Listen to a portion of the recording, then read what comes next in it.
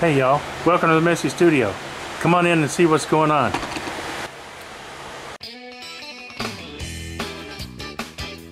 Welcome back.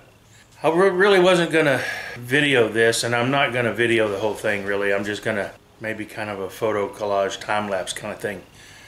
But I posted a couple of pictures when I got started on my Facebook page, and a couple of my friends said, I need more details. Details about what? My conversion of my Harbor Freight 2-horse dust collector into basically a cyclone type system using an Oneida Super Dust Deputy. I've had them both working in the shop for about 3 years now, and while it's worked very well, I haven't plumbed it since I moved into the new shop, and I think I can improve the efficiency by getting rid of the restriction of the filter bag and going straight cyclone. So you've got to have exhaust for something or somewhere. So where's that going? Well, the only thing that I've found using that Oneida Super Dust Deputy, that only the very finest and only a little bit of that dust actually gets collected in the bag. Over a year and a half, I collected that much. That's not much, and that's using my drum sander a lot. It was connected to my table saw. It was connected to, well, every tool I have, both lathes, or 2 of my 3 lathes. I'm gonna plumb it permanent, and I'm gonna get rid of the filter bags and just dump the very finest stuff right out the back of the shop. I can clean anything up out there that I need to as I need to. So come along with me if you're interested, and we'll see what we get done.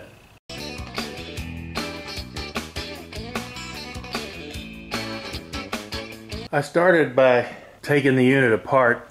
You can see the stand that it was mounted to. I took the impeller unit off, I disconnected the bags and the bag mounting mechanism, and I fabricated this piece of melamine. So I cut a hole in my jigsaw the same size as the exhaust.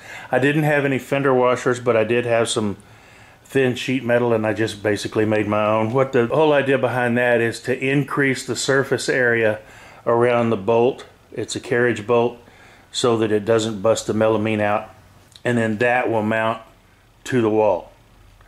Actually, it's not going to mount to a wall. Let me show you. So back here in the storage room on the side of the shop, I have this door.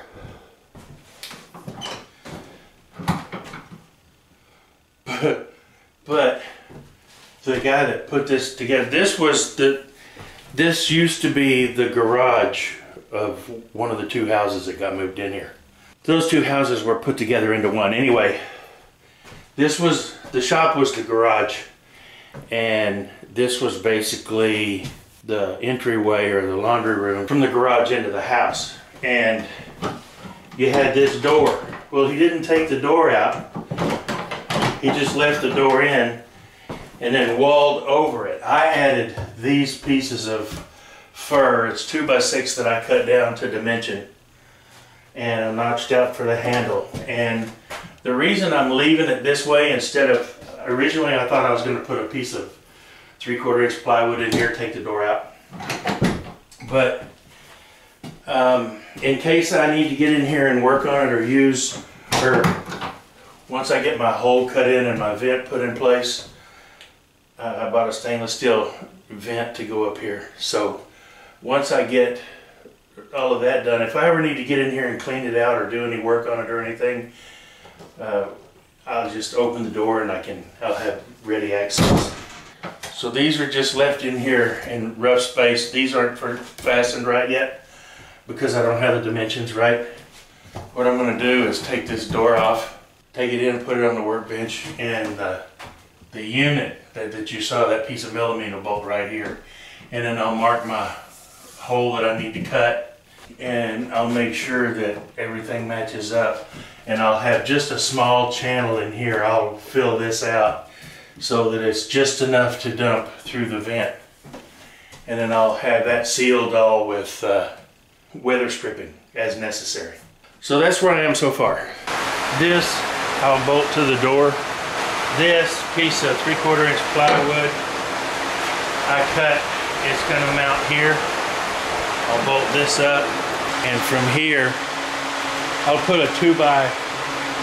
I'm going to screw a 2x on here to give it a little more strength, and then have running from here down to this part of the door, I'll have a brace coming up here on each side, and it'll be screwed to the door.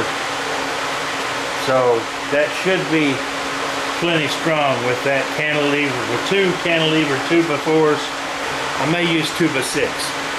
Yeah, I probably will. I'll probably use 2x6 because that'll give me a bigger footprint down here. Okay, here you can see I used 5 3-inch deck screws, and I screwed this piece of 2x to this plywood. And then I used 6 bolts, double washered everything. And so this is nice and sturdy. Now I've got to mark the holes for this and get this mounted, or not get it mounted, but get it ready to mount to the door. Once I get these holes in, I'll temporarily put some screws or bolts in place, and then I'll work on my cross braces. Okay, I've got this all mounted to the door. Got a nice frame with angled support down. It was held to the door fine before I put the braces in, and it would have stayed there just like it was as long as the motor wasn't running. But I was afraid that the vibration from the motor would weaken that melamine. It's just particle board, basically covered with laminate on both sides. And I was afraid that it would weaken over time. But even if it does now, it's not going anywhere. This is, I mean, I can't budge it. It's rock solid. Now, when I open the door, you see I've got the walls in. I'm going to put some, I've got some leftover styrofoam insulation I'm going to shove in here just to help. I framed this just so that it would be around the opening of this stainless steel. It's a 6-inch stainless steel flapper style exhaust port that you mount on the outside of the house for their dryer vents or bathroom vents, etc. And you can see here, I took this piece that was originally bolted to this piece to run into the bags.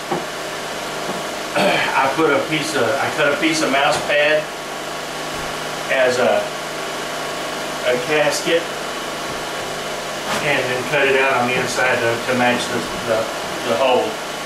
So there's a mouse pad under here as a gasket, and that's not going to leak. I've hot glued around everything so it's not going to leak. I took 3 layers of strips of mouse pad and hot glued them on here and built me a gasket to go from this outlet, and it butts perfectly up against this 6-inch outlet. I have no exhaust leaks at all, so everything coming from the collector goes straight into here. The bottom inside here is flush, so it can't collect anything either. It closes nicely. I'm going to run some foam weather stripping all the way around the door, all 3 sides, and even down on the floor to help ensure that if I do get a leak inside here, the dust pretty much isn't going to come blowing back out into the shop. Yeah, it's overkill because of how well that's engineered, but it is what it is. You know, if you've watched many of my builds, you know that I have a tendency to over-engineer things. But they stay together and they last, and that's the way I like it. The cyclone will sit right in here. I'm going to build a platform down here that raises and lowers. That'll bring the bucket up to the bottom of the cyclone, and I can just strap the band around it and go and press on. When I need to get to it, I'm going to lower the platform, pull the bucket out, take the bag out of it, put a new bag in, I'm good to go. So how am I going to do that? This is the platform that the collector originally sat on. I'm going to take all of this stuff off. I'm going to take the casters off. I'm going to build a 2x4 frame with a cross member going through the middle. Under here inside it to stiffen this up. And I'm going to use this winch mounted right here. The bucket, the collector bucket for the Cyclone will sit right here. Run the strap up across 2 rollers above it, and then back down to here.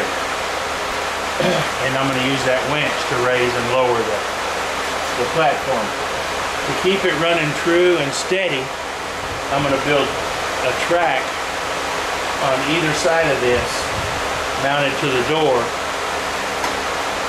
And I'm going to use these old training wheels from my grandson's bicycle and mount them here, and they will run in that track and keep that running true. Yeah, I've got some things to figure out, but it's fun, and I'm getting there, and I'm making progress. Okay, I've got the frame built inside the bottom of that thin sheet metal deck that the dust collector was mounted on. I put it together using pocket screws. Now that winch will actually bolt up right in these holes.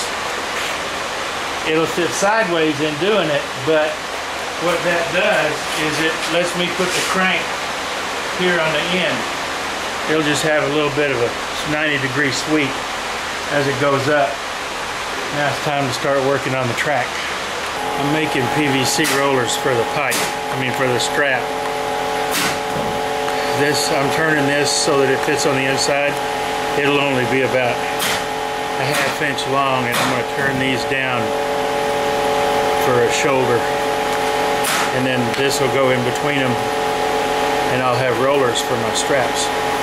The roller mechanism is in. You can see the rollers up there. Strap drops back down behind the door, hooks to those 2 cables. Just like a 3-legged stool, there's 3 legs on it for stability. So it's not as smooth as and level running as I was hoping it would be. I have to tweak on this a little bit, but it drops just fine. And now I can get the bucket out. And then when I need to raise it back up,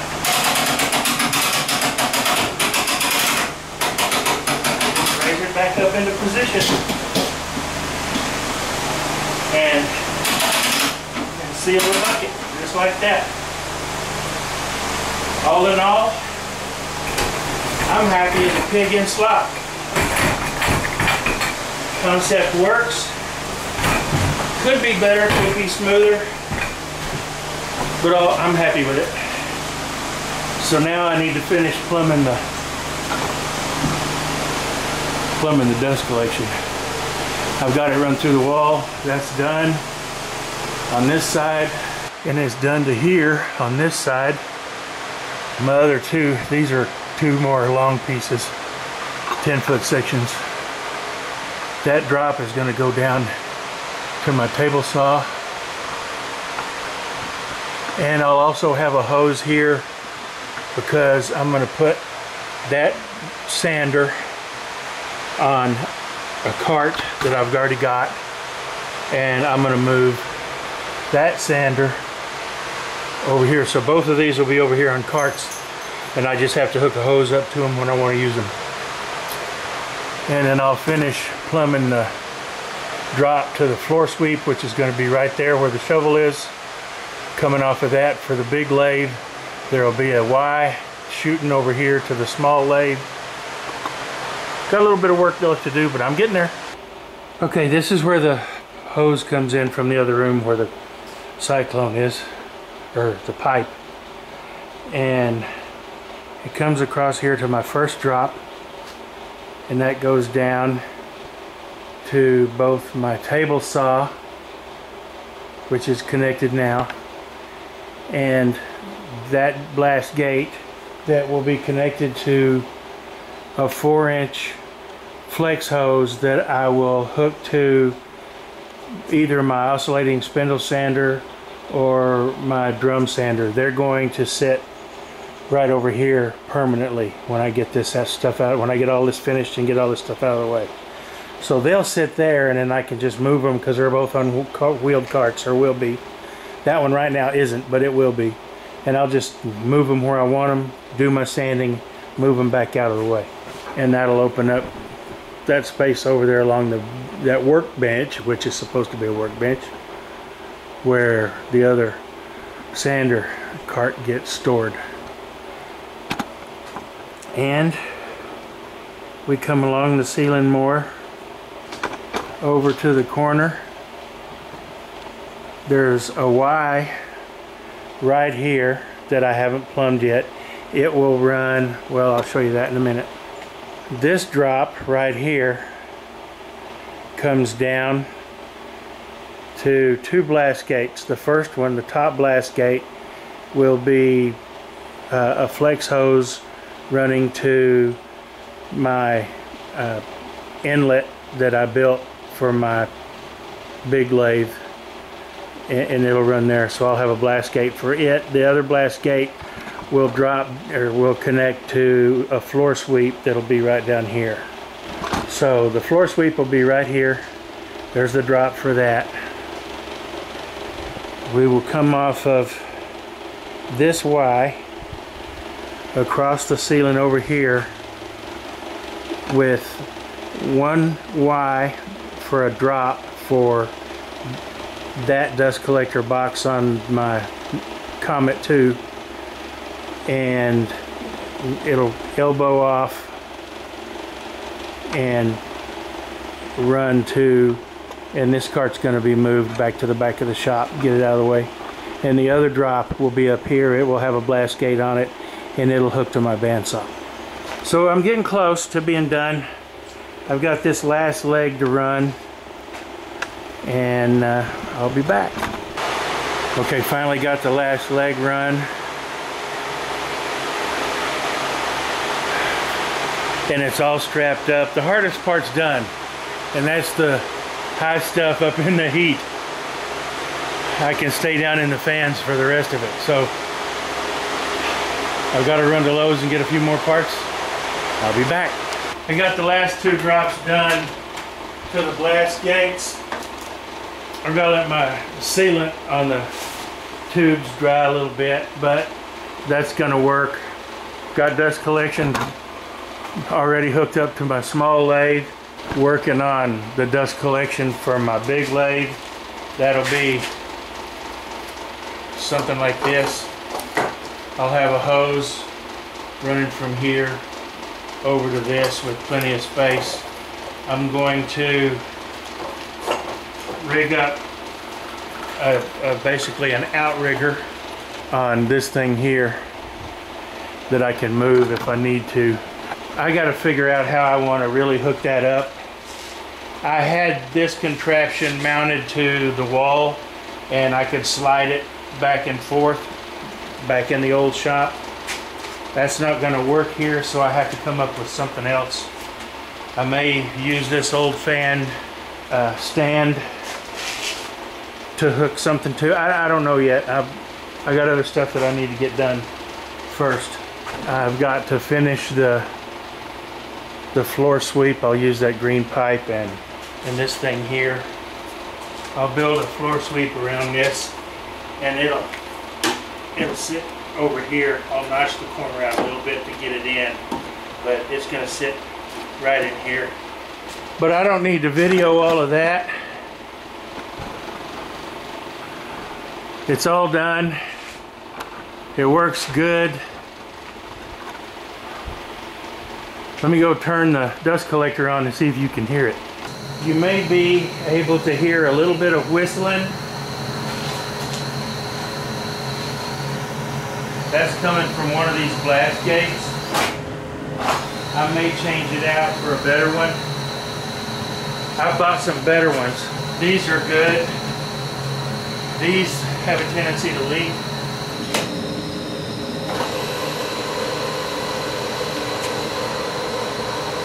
This one leaks just a little, but that's my suction. I think that's plenty of air movement. Yeah, this has a little bit of a leak too, but I just opened this blast gate.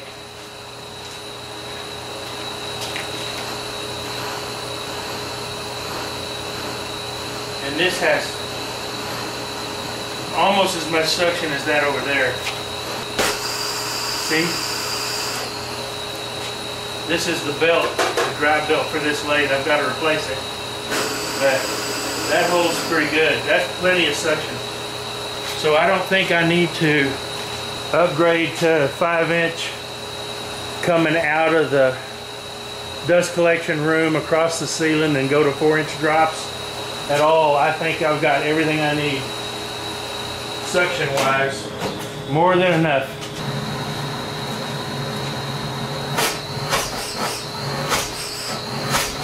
This will go to this lathe here. So I think we're good. So thanks for watching. Thanks for sticking with me throughout this whole ordeal. It took about a week and a half. And like I said, I'm not quite finished yet, but for the most part, we're in good shape. I've got the floor sweep left to finish. Y'all don't need to see that. I'll post some pictures of it on my Facebook later when that happens. I need to finish working this dust collection for the lathe out. Other than that, everything else is good. I need to put tools away and reorganize a little bit. And then I'll start carving that octopus, Doug. Oh, what's that? Oh, this? Yeah, don't worry about that. I'm fine. Really, I'm fine. I'm gonna have a black eye. Stupid. I tripped, believe it or not. Walking out the door of the shop, tripped over a leg of a ladder. And thankfully, I had a stack of hackberry logs about, I don't know, about 10 inches long. Anyway, there was a stack of logs about 10 inches long out there that broke my fall. But I'm fine, really. So I'm going to call it a day. Go in and rest up a little bit, clean up and rest up a little bit and see how sore I'm going to be. So I appreciate you watching. I really do. Oh, if you want to support the Messy Studio in any way, that's fine. If you would like to support the Messy Studio, I have t-shirts and mugs, and links to those are in the description below. Anyway, links to my t-shirts and mugs are in the description below. Any purchase you make, I really appreciate. But y'all stick with me and come back and see what we get into next. Hopefully I'll be able to see. It's swelling up a little. Y'all come back.